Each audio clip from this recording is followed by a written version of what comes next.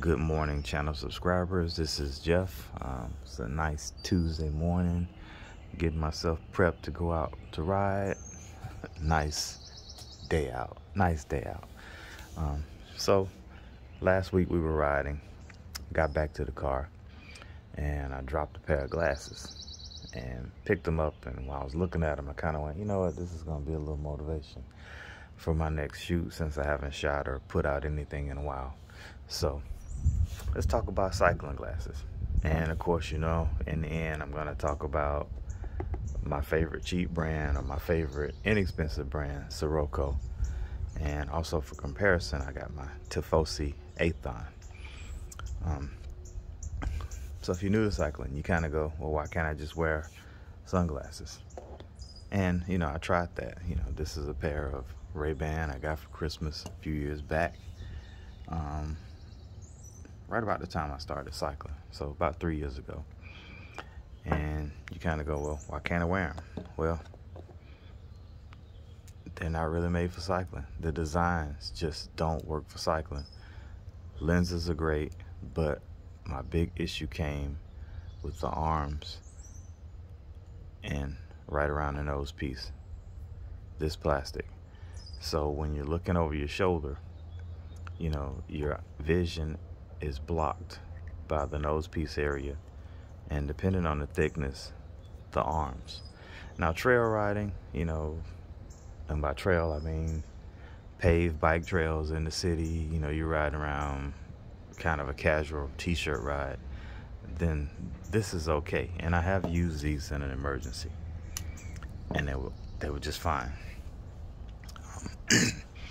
So about the same time, purchased my first set of Siroko. Excuse the patio. Again, we're in the southern U.S., so those big Georgia pine kick all kind of pollen and crap up. Anyway, back to what we're supposed to be doing. So about 3 years ago, of course, you know, this was my first Siroko public purchase. One shot, one take, no editing. My first purchase. I picked these up from Siroko.com. At the time, I think they were on sale for like $49, which when you compare that to, you know, POC or Smith Optics, dang, I just had a mind fart. Some of the major brands, Oakley's, you know, you're talking about upwards of $200 for a pair of cycling glasses, you know, which for me, could squeeze it, but I really didn't want to. So again, 49 bucks.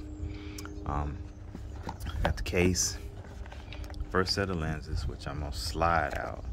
It actually came with this lens, which is kind of a blue-green, and they worked great. You know, I don't know if this is gonna work with the camera, but you know, they're polarized, pretty good sun protection. I just didn't like the yellowish glare. And what sent me to these was there's a cyclist in Florida by the name of Clint Gibbs, and he took these and did a torture test. So he took a hammer and literally beat these to death. This particular set of lenses is 3 years old. I've had this lens for 3 years, and other than, you know, fingerprints and sweat and boogers, you know, I've dropped them full front from waist high, you know, 3+ feet. Being newbie, I kicked them twice trying to pick them up before anybody saw me drop them. And like I said, these things have been bulletproof. So went back, spent 20 more bucks for night riding and gravel riding. Bought a clear set of lenses. Same thing, you know, I use these in the fall and winter for gravel rides. They get knocked about a lot. I get hit with rocks, sand, sticks, everything that's flying up off the wheels from the guys that I'm riding with. And I finally settle on their, what they call just photochromic. And so they block, or the transmission of light is as low as 11% and as high as 42%. So, you know, out of the box, they're fairly dark. by comparison, you know, to a clear lens.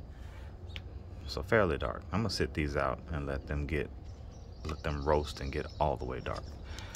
This is actually the K3S, which is the runner's glasses. You know, I don't have a super big head, but that round shape is perfect. So when I'm off the bike or getting my stuff together to ride, I throw these on, sit them up on my head, and they stay in place. So if you are a runner, these are great. And I say easy and modular. You just pop off the nose piece, they unclip right at the arm, and they pop out here. So let me get a color. Lens was color. 2 tabs up top, the tab at the arm, and the nose piece. And the new ones just simply pop in.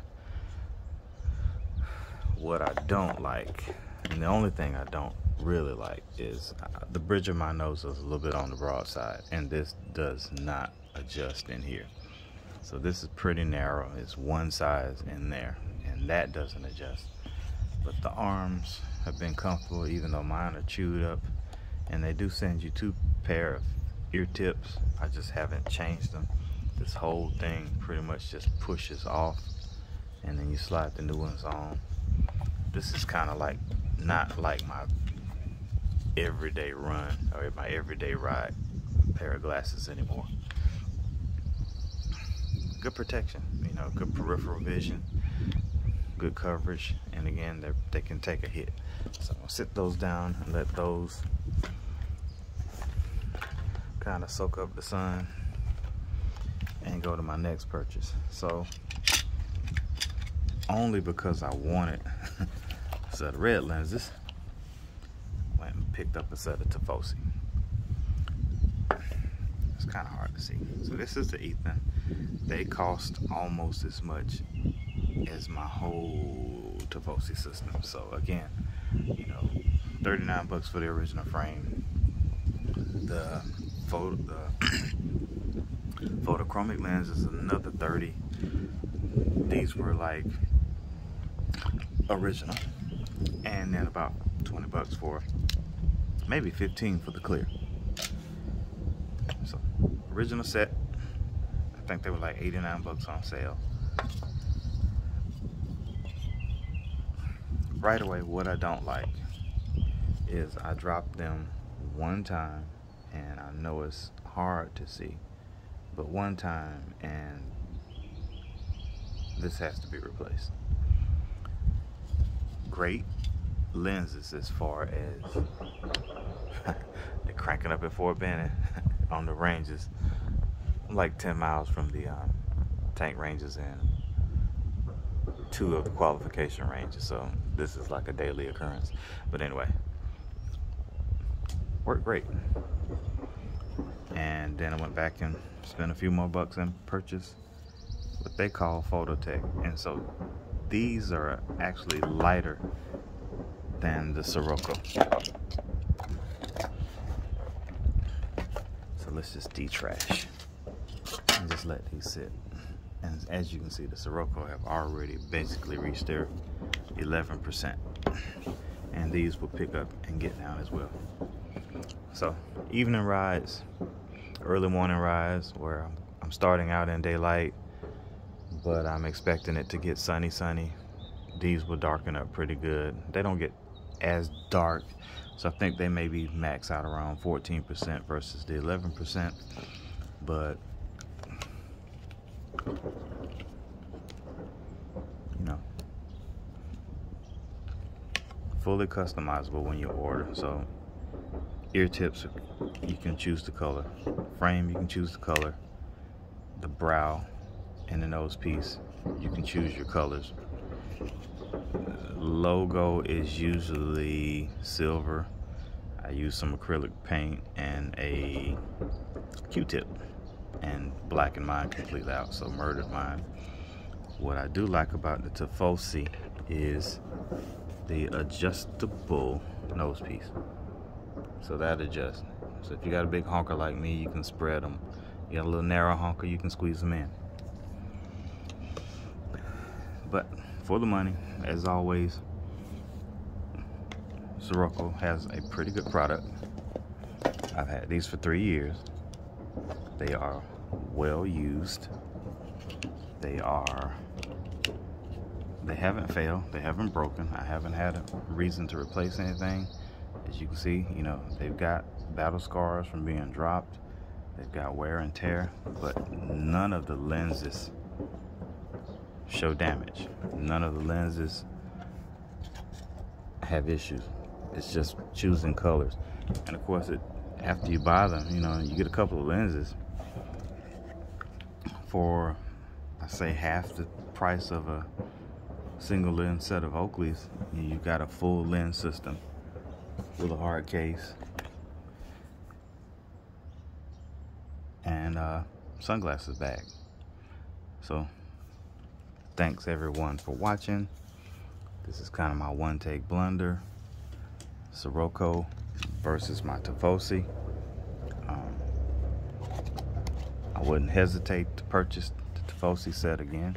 I mean, excuse me, the Siroko set again, given the cost and the fact that they're always on sale. Let me get my other phone out. They're always running some kind of special.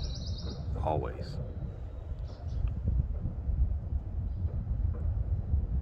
And like I said, you know, on their website, lenses are listed. I know it's hard to see this, but and those prices, they go up and down. They go up and down depending on the month.